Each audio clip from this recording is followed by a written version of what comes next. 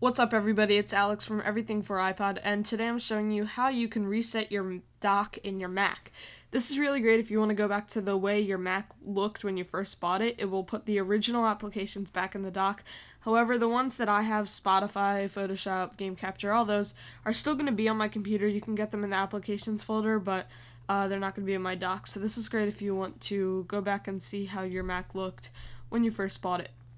So once you're in Finder, hit go, and then go to folder, and this is what you want to type in. I'll put this in the description, the little squiggly /library/preferences, and then hit go.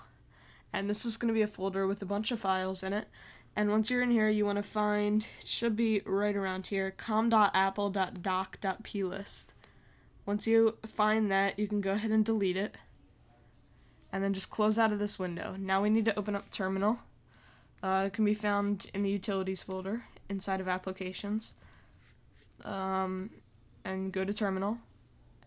And now we want to do the killall doc command. So killall doc, all lowercase except for the D in doc, and then hit enter. And there we go. We have all the default applications, and the only thing that's different is ScreenFlow and Terminal, and that is because they are open currently. So if I go ahead and quit Terminal, it will disappear, and I can't quit ScreenFlow because that's what I'm using to record, but that's how you do it. I have all the default applications in my dock. You can also do that. It'll also put the original documents in downloads. What I like to do, I don't know if any of you do this, but I actually take my applications folder and drag it right down in there. It's just a great way to quickly access, quickly access all of your applications. And I don't know why that didn't work just now.